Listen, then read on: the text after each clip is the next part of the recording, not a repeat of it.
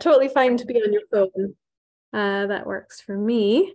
Yeah, so I just happened to be reading the Vail Daily, and I saw the story about the new BEAR technique.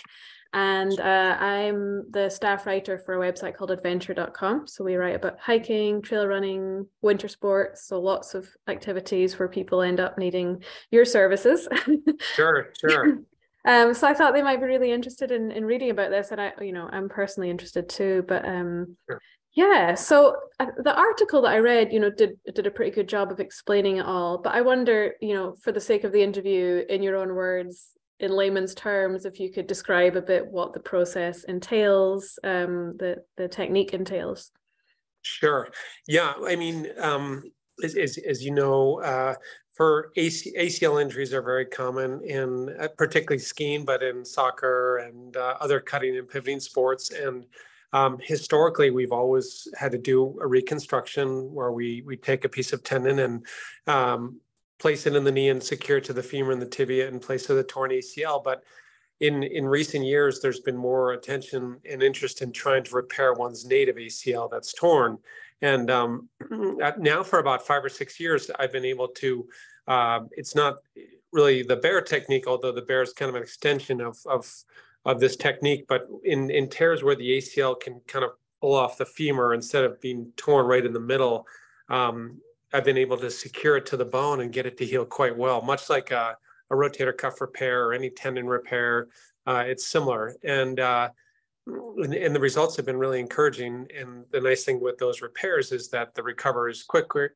It's less invasive. We're not harvesting a tendon and having to drill sockets in the bone and all that. And so the BEAR technique is maybe an extension of a repair.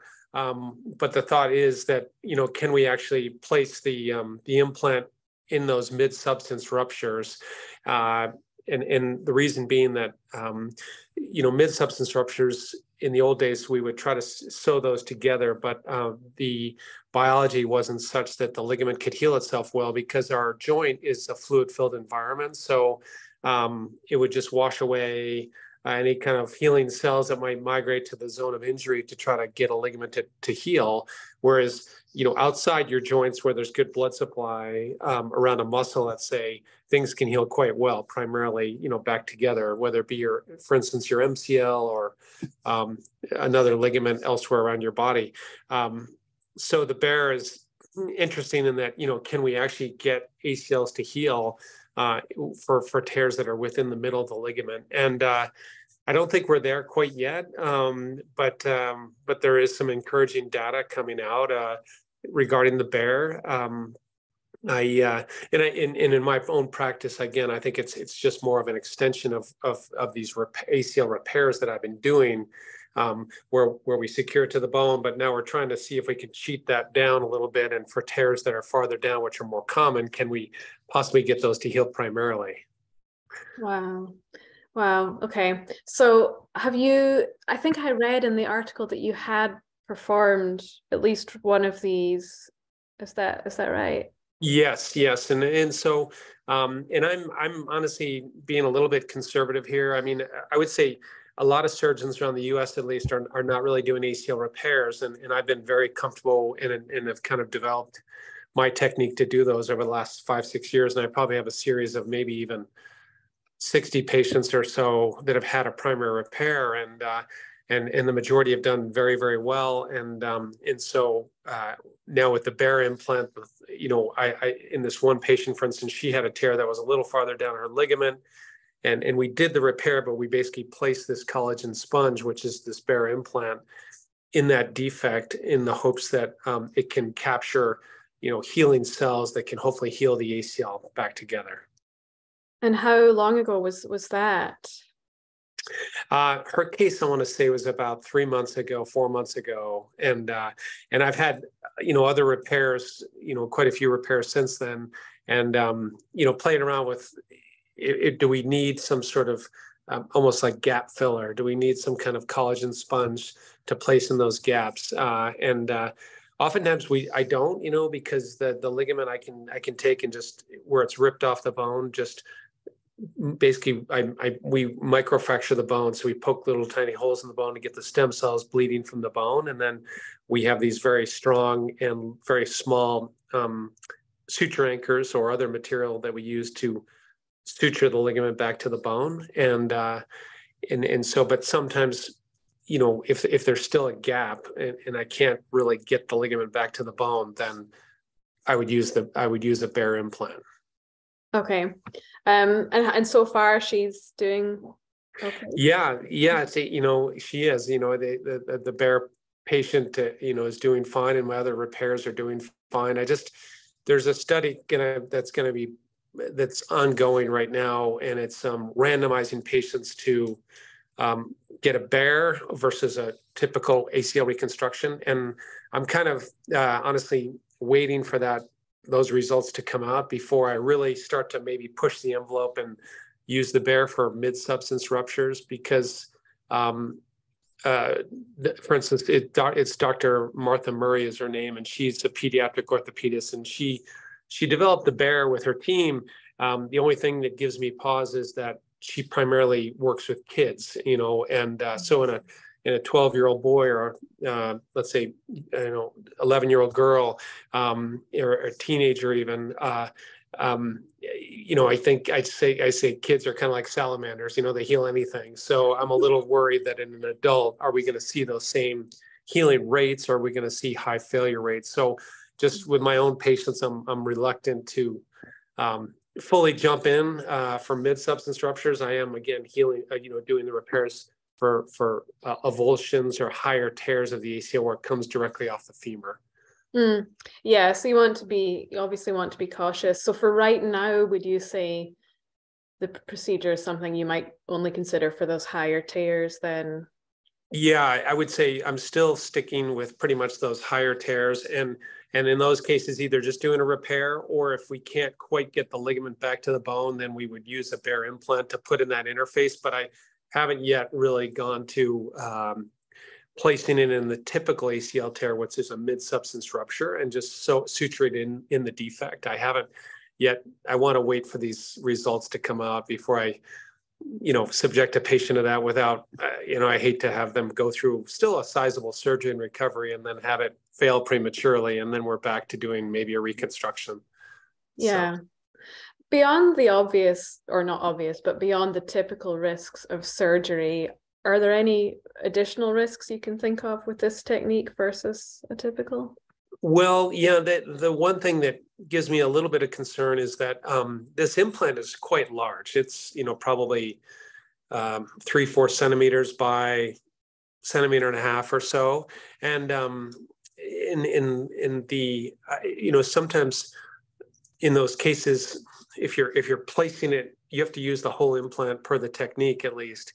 And I worry a little bit, could that cause some arthrofibrosis, basically some scarring in the notch where the ACL lives, because there's not a lot of room for the ACL. And my concern is that maybe you get some scarring and adhesions and what's called a cyclops lesion, where you basically get a big scar ball right in the notch, and it impinges and causes pain, and then you have to go back into the knee and remove it later on down the road. So that's another thing that gives me a little bit of a concern, is the implant is literally so large. And I actually have talked to the company about, can I, you know, decrease the size of it, like take a third off of it, you know, for if I don't need that much in a little gap, can I just use?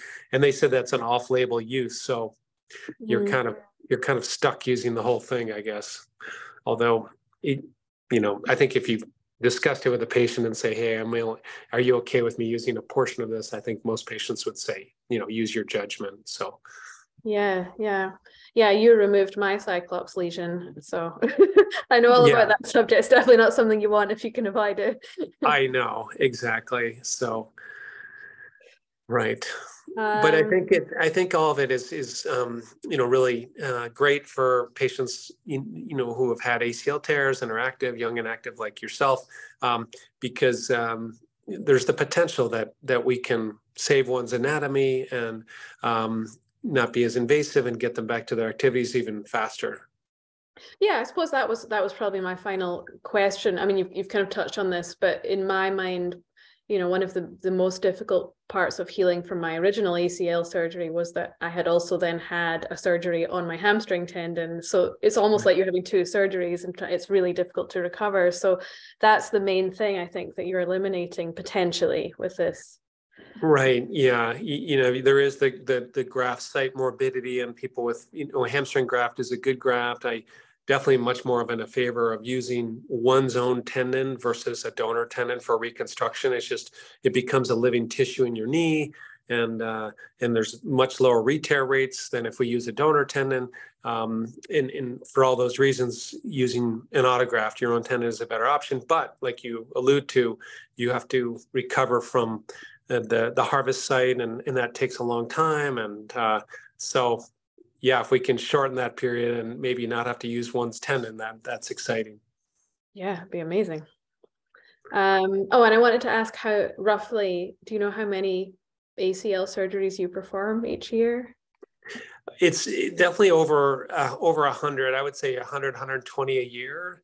We, obviously largely in the winter months from about December through April or so.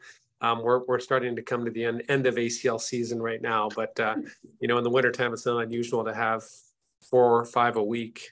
Wow. Oh, yeah, and a big snow year too, I've heard you're having, so it's probably been a busy winter for you.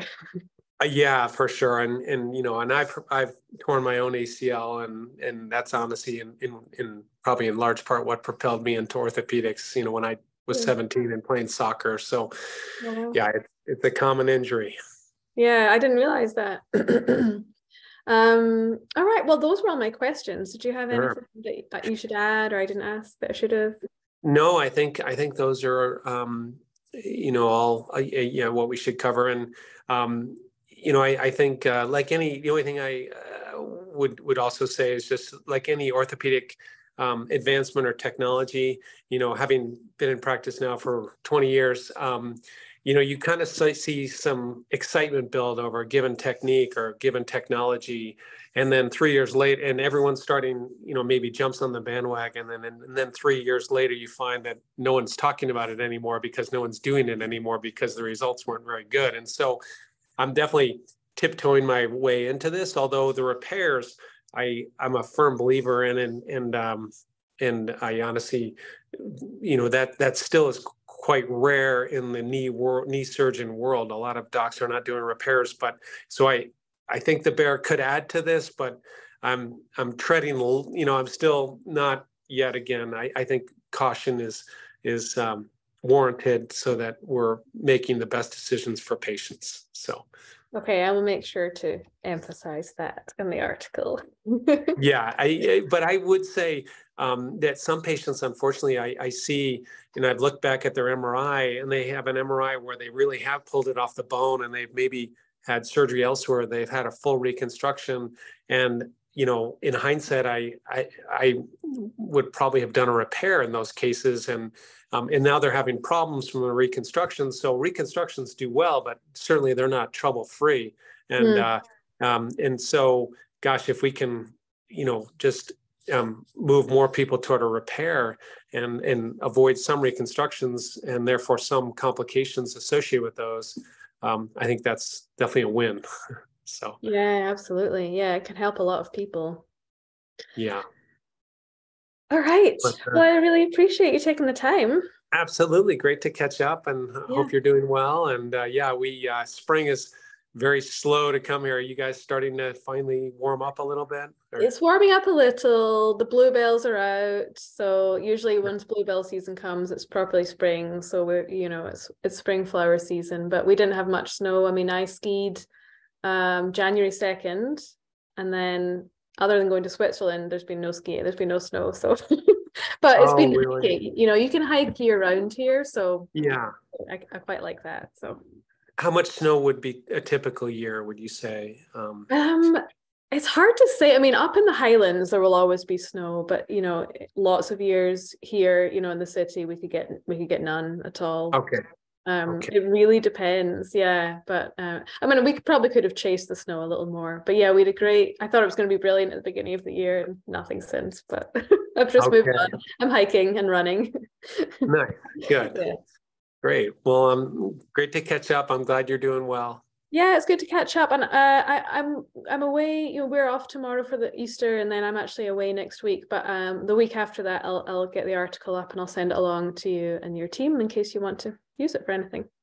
That'd be great. I appreciate it. Yeah. And I wonder if also I'm not that tech savvy, but I'm wondering if even our interview today, I could post, like, if people are interested in, because these are some of the questions I get every day in the office, and we've kind of summarized some of the key points. And I don't know if you recorded it and wanted to send it my way. I might just see if I have to talk to someone who's more tech savvy than me about how to Yeah. but or I could actually just post your article. I suppose that's obviously fine too. That Yeah, well, answers. I can send along the link to this video, and yeah, you're welcome to do whatever you'd like with it. So, feel free to just chop it up and just use sections, you have it. So if I send a link, someone should be able to just download it and then do whatever they want with it. That's no problem. Great.